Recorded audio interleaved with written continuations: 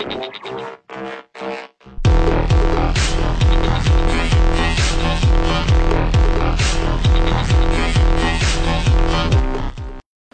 guys, so today I have a really awesome video here. This is going to be on the Samsung Galaxy Note 3 Verizon variant, and I'm going to show you guys today how to install KitKat on this device. So I'm really pumped about this. This is an awesome work by Beanstown on giving us directions on how to do this and all the files we need to do it. That being said, I'm just going to pause right here. We're going to go over to my computer and look at the thread on this on XDA and kind of go through some of it, and we'll come back and forth between the computer and the phone. So let's go check out the computer really quick. Alright guys, so over here you can see this is the thread, and I'll give you a link to this in the video description. Basically just says it's compatible with the retail version of the Verizon Note 3, and it's going to update you right here. So it actually says of the newest Jelly Bean, which is not, it's not Jelly Bean, it's really funny. It's KitKat, but it's going to update you to the NC2.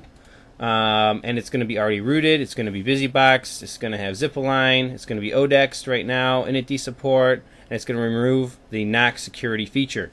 Alright, so you're going to need to download this file and this file. Alright, make sure the MD5s match is very important so you have good downloads. If you don't know how to do that, I do have a video on checking your MD5. It's very simple.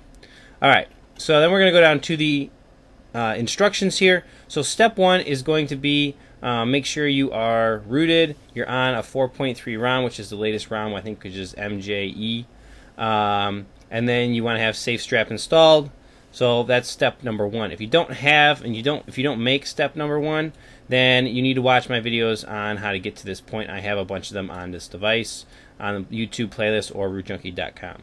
Alright, so next you're going to need to boot into SafeStrap and select stock ROM slot, and you're going to have to do some things in there. Let's go over to my device and let's go ahead and go through those steps right now. Okay, so right now I'm just in a custom ROM. This is actually, I think it's Hyperdrive ROM actually, with some wicked tweaks. Yes, it is Hyperdrive ROM right now. I absolutely love this ROM. I think it's awesome. You can do some crazy cool stuff with it. But what we're going to do is we're going to get back into SafeStrap. So we're just going to do a restart. And it should start up. We should see SafeStrap splash screen if you're familiar with it at all, and we'll get into SafeStrap. Now, because this is actually going to flash something to your stock ROM, which I normally almost never recommend, because the SafeStrap, the whole point of it is to use ROM slots.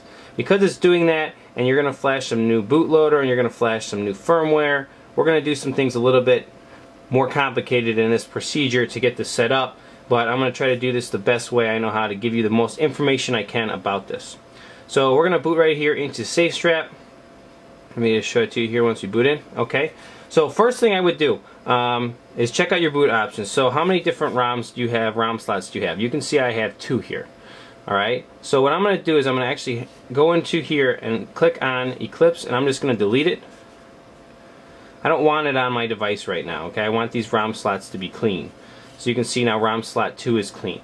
Now before I switch this to stock ROM slot, I'm going to go in here and go to my restore files and just make sure I have nothing listed here. I don't want any backups of a ROM slot at this point, because once we update to this new version of KitKat, they're not going to be functional for us anyway.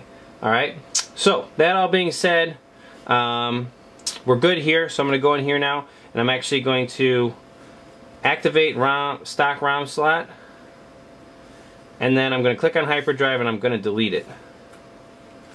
Alright, this just gives you that full, like I said, that full clean slate when it comes to having this all running correctly. We can go back, we go back again, go back into boot options. You can see all your ROM slots are just back to ROM slots, and you're activated on stock. Alright, so from here, basically you're actually going to do a wipe data factory reset and wipe off your stock ROM slot.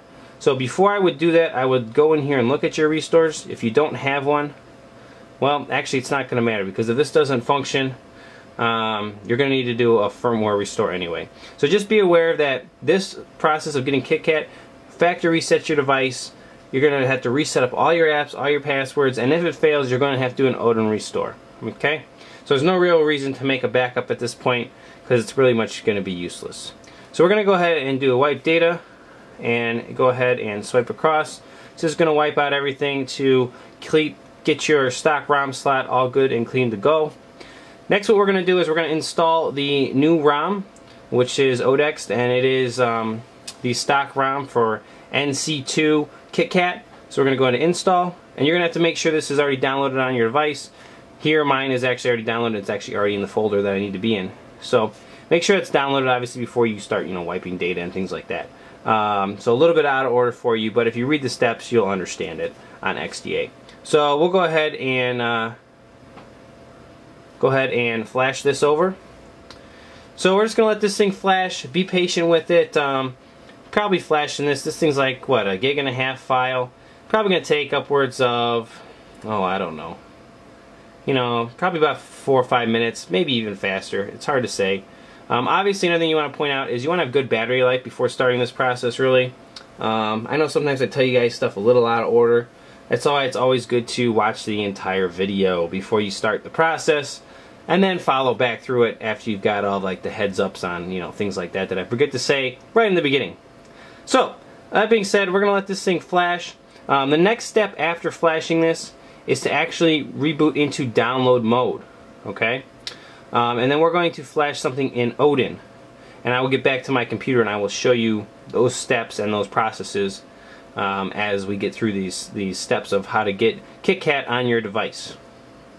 If your screen goes blank, that's just the screensaver in SafeStrap. Just hit power again, swipe to unlock it, and you'll be back to watching the ROM flash. Alright, everything looks very, very good. Now, normally you see it says reboot system here. You don't want to do that. You actually want to go back, and then you want to go to reboot, and you actually want to do reboot download. So right here, this will put you in download mode. So we're going to go ahead and click that, and this should reboot you directly into download mode, and there it is.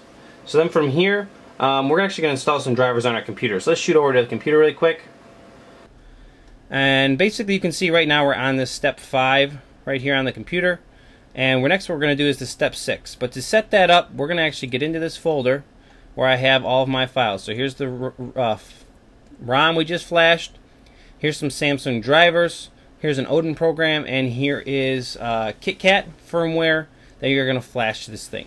So at this point, you want to make sure your drivers are installed. Go ahead and install the drivers. If you've done any of the hacking that you've done so far to even get SafeStrap, you probably have these already done. So you probably can ignore them. But if you don't, they're here. Next thing you're going to do is go ahead and plug in your device. So we'll plug it in really quick. Here we go. And it plugs in very nicely. Obviously you don't want to bump anything while you're doing this process. So next we're going to open up my Odin 3 EXE. And there it is. Everything looks good. And then we're going to find the PA right here to flash, which is this firmware. So we'll click on it and we'll go to the right folder for it. Mine is in here, and actually it's not in there right this minute, so we actually have to extract this file. So I'm going to extract it really quick. So once you download it, go ahead and extract it, and then there's the actual file I need. So let me open Odin. Actually Odin's still open. Let me go ahead and hit PA, and then we'll go back to the file again. And there it is. Select it. And what it's going to do is it's just going to check the file really quick, make sure it's good. And it is. So then from here, you have your COM port. That looks good. Auto reboot, that's fine. F reset time, that's fine. Leave all this pre-checked how it is. And then just go ahead and hit start. Just make sure it says a COM port here. It doesn't matter what the number is. But this proves that your drivers are functioning correctly, your cable's good, and everything's communicating correctly with the device. So go ahead and hit start, and you can see the progress down here on the device is flashing. This should flash very quick. It's just flashing boot and modems basically, and your bootloader stuff. Shouldn't take too long to do. So first thing was boot image, modems, a couple other quick things, and Odin is done, device is removed, and it's going to restart.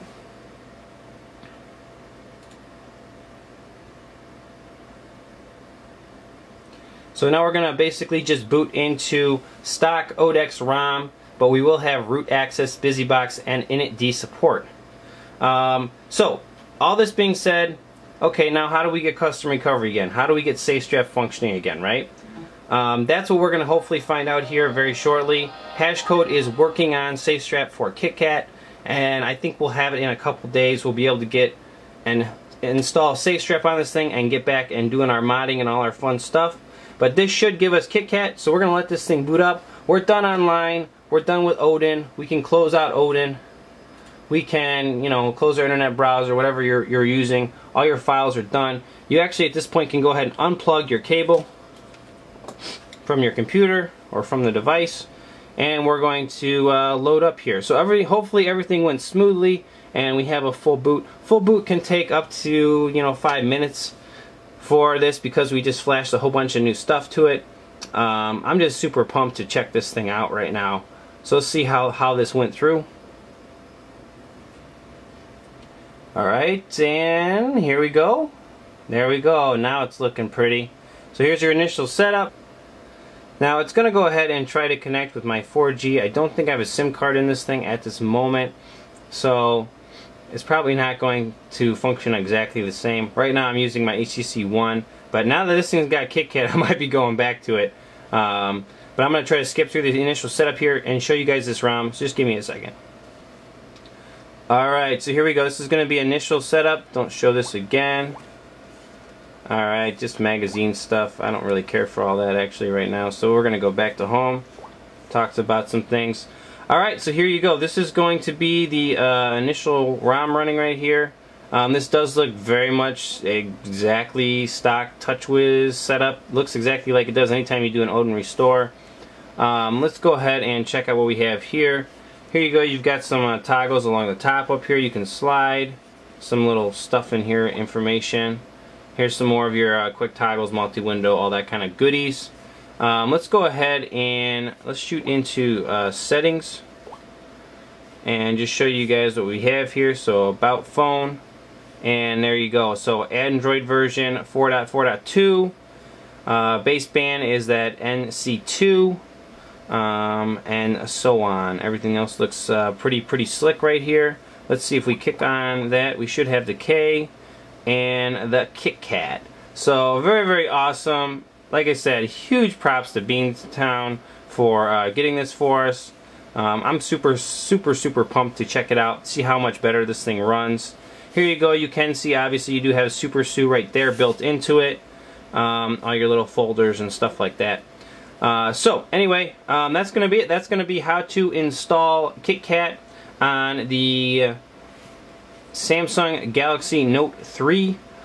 Super pumped to play with this. Super pumped to get SafeStrap on it, hopefully very soon. And then we'll have maybe some cool ROM development and things like that. Hope you guys like this video. Please stay tuned for more on the Note 3. Please comment, like, share. Love hearing from you guys. And we'll probably catch you guys in the next time. Root Junkie out.